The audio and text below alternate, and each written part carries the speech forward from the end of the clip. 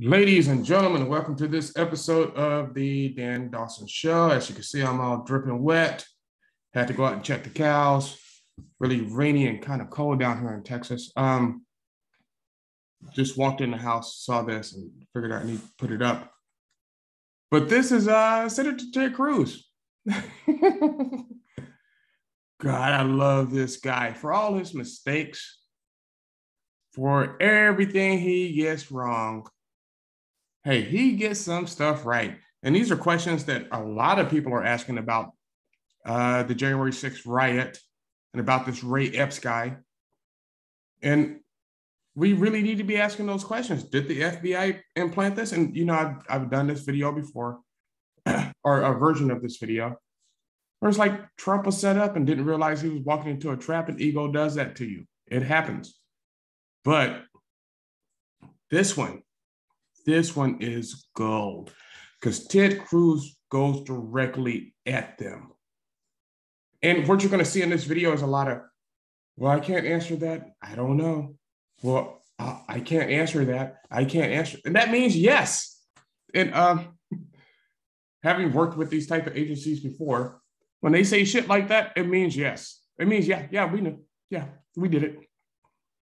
But we're not going to admit to it, and there's nothing you can do about it. But let's go ahead and take a look and see what's happening. This is ridiculous. Let's get to it.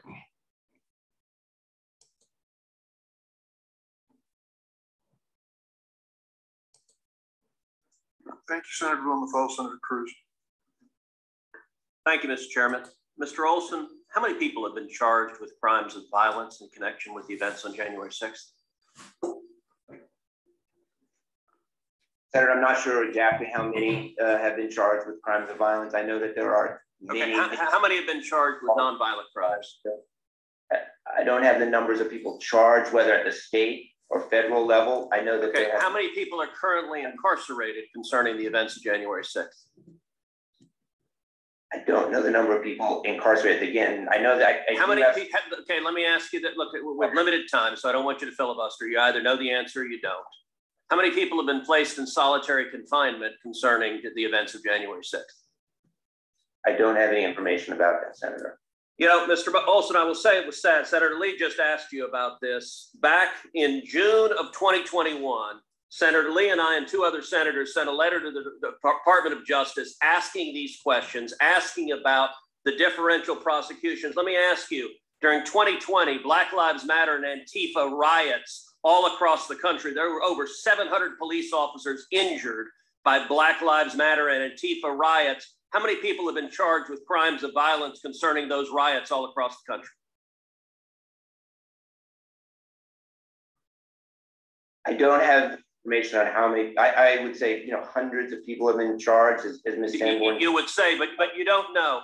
You know, when we asked you why the Biden Department of Justice has such wildly disparate standards going after January 6th, targeting some people who committed crimes of violence, and anyone who commits crimes of violence should be prosecuted, but also targeting a lot of non-violent individuals. We asked you, why is it that you won't target the rioters and terrorists who firebomb cities across this country? The answer we got from the Department of Justice was shameful. On October 22nd, you came back and said, quote, "The department has dedicated investigative and prosecutorial resources commensurate with the significance of these events." By significance, I guess it means the political benefit to the Biden White House. And I will tell you, there are a great many Americans who are understandably deeply concerned about the politicization of the Department of Justice under President Joe Biden. It has been 218 days since we sent you that letter. DOJ refused to answer the letter. Today, when Senator Lee and I asked you about it, your answer to every damn question is, I don't know, I don't know, I don't know. You're under oath. You may believe at the Department of Justice that you are unaccountable to the American people, but that is not the case.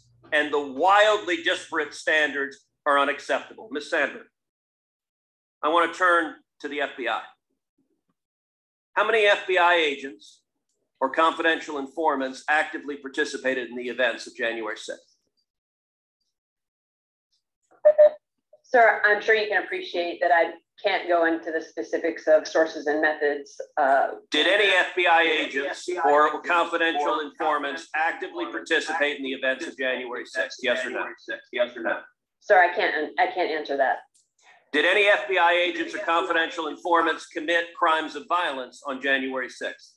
I can't answer that, sir.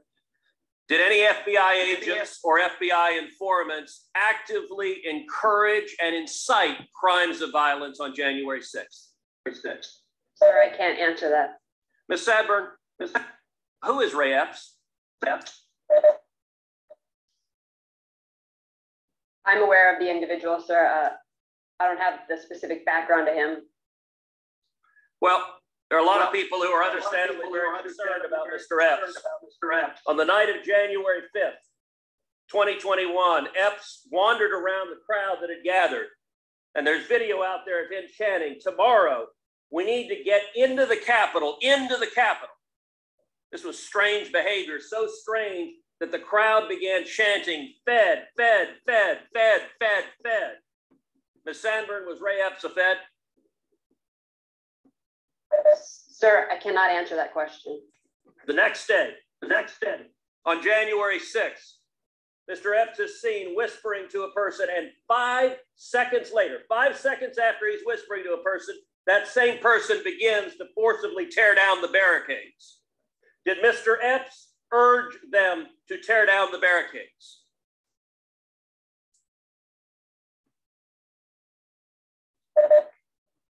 Sir, similar to the other answers, I cannot answer that. Shortly thereafter, the FBI put out a public post seeking information on individuals connected with violent crimes on January 6th. Among those individuals, in the bottom there, is Mr. Epps. The FBI publicly asked for information, identifying, offering cash rewards for information leading to the arrest. This was posted, and then sometime later, magically, Mr. Epps disappeared from the public posting. According to public records, Mr. Epps has not been charged with anything. No one's explained why a person videoed urging people to go to the Capitol, a person whose conduct was so suspect the crowd believed he was a Fed, would magically disappear from the list of people the FBI was looking at. Ms. Sandburn, a lot of Americans are concerned that the federal government deliberately encouraged illegal and violent conduct on January 6th. My question to you, and this is not an ordinary law enforcement question, this is a question of public accountability. Did federal agents or those in service of federal agent actively encourage violent and criminal conduct on January 6th?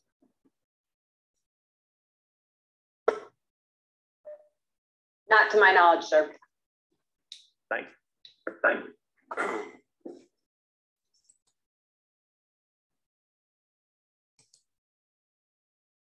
Ladies and gentlemen, there you have it. I mean, one of the things I love about Ted Cruz is the senator goes in hard and he's asking questions a lot of Americans have asked. I've seen it on Joe Rogan. I've seen it on Tim Pool. I've seen it on all these shows, right? Did the feds do this? And I would say yes, because this is how, for all of you who've never left the country and don't get it, this is how we conduct warfare in other countries. It's right out of our playbook. I've been to several countries, several combat zones. This is exactly how we do it. Now, our government's not always right. I'll give them that. But this is especially heinous because it's keeping the leftists in power. It's really to the point of being ridiculous, but it's keeping the leftists in power. And this is what they want to do, and this is what they're going to do. So how do we fix it? We expose it and say, hey, we understand what's going on. Because now, take advantage because you have all these combat veterans who've done this, done it, seen it, we know how it works. That's why you will find so many veterans on the opposite side of Democrats, because we realize what's going on. We've seen it. We've seen it, we've done it. We've done it at the behest of our own government in other countries: Haiti, Bosnia, Kosovo, Afghanistan, Kabul, Iraq, Iran. We've done it. This is what we do. And we recognize what's going on. I'm trying to tell you, this is what's going on. And that's why you'll very rarely find a veteran, unless they work PAC or they were a cook or something like that, and they just didn't really go into combat zones and do this type of thing, right? They were in the office somewhere, that don't recognize what's going on. We recognize what's going on. We see it because we've done it at the behest of our own government. To see it on our own soil, it's like, I recognize this, I see this. And it's really hurtful and embarrassing. You do things, chickens come home to roost. The only problem this time is when they started doing this, right? Because I honestly believe Trump made them amp everything up. So instead of taking their time over 10 years, Trump came in, disrupted the system for 4 years. They have to do it now. It has to be done. So now they're hurrying up and doing it, and they're making a lot of mistakes. When you rush, you make mistakes. One of the things we say in special operations is a slow hit is better than a fast miss. Right now, they're doing fast misses. They've been wrong on the COVID thing. They've been wrong on it. Go consult your doctor. I'm not going to give you any medical advice. They've been wrong on taxes. They've been wrong on American energy. Hell, California just the other day said, hey, stop charging your electric cars because you're bringing down the power grid. They've been wrong on so much because they're rushing. Because now with somebody like Trump still looming out there, and it's very important that Trump remains in the conversation because he's a threat. He's a threat to the system. And now that he's been in for 4 years, he's going to have 4 years to think about what he should have done differently. And if he does come back, if he does run, he's going to be a disrupting force again. And even if he doesn't, if he advises DeSantis, because Trump moved his home to Florida. So don't think those two aren't talking. Trump might not even run in 2024. It might be DeSantis. But Trump's in his ear, and Trump's telling him, hey, this is what's going on there. And you, the American people, can see with these vaccine mandates that people are rebelling against and rioting in the street, protesting in the street, because nothing's been burned down yet. But we'll get there. Trust me. About your First Amendment rights, not only YouTube shutting stuff down,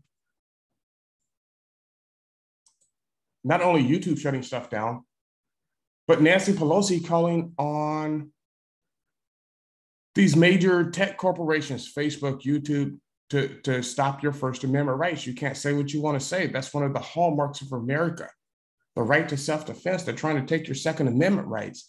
That's one of the hallmarks of America. That's why I say that's so important. So it's very important that we go after the FBI. Yeah, you messed up. Yeah, we got you now. NSA, CIA, whoever, right? And if you look, the lines are shifting. The lines are shifting. If you look at the beginning of Antifa and BLM, they were going after the federal government. Now they're supporters of the federal government. And us on the right frame of thinking are going after the federal government. Like, no, we want answers. We want answers. We want to know what's what. And that's what Ted Cruz is saying here. And I appreciate him. Hey, go get it, I say. But I just wanted to put that out there and show you my second hearing video today. And there's probably going to be a lot more about what's really going on in the country. You have to see this stuff. This stuff is important. This stuff is important. It doesn't matter what The View says. It doesn't matter what's on your favorite TV show. It doesn't even matter who wins the Super Bowl, even if it's the Dallas Cowboys. And I'm a diehard Cowboys fan. It doesn't matter. This matters because this is going to affect your life today, tomorrow, a year from now, 10 years from now. It's going to affect your children's life, their kids. So we really have to keep on top of this, and it's all open to us. So we should, get on it. But like, subscribe, share. I hope you enjoyed this video. But like, subscribe, share. As always, especially in these days and times, keep your powder dry and do what you got to do.